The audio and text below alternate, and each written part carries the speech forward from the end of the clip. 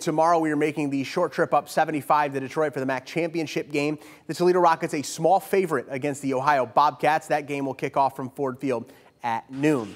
The Rockets haven't been in this game since 2017. They won it all that year.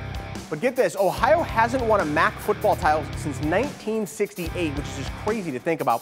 The Rockets have some questions about who's going to play at quarterback, but DeQuan Finn should be healthy enough to play. Toledo stumbled down the stretch, losing a couple games, but now they wipe that slate clean and try to bring the MAC title back to the Glass City.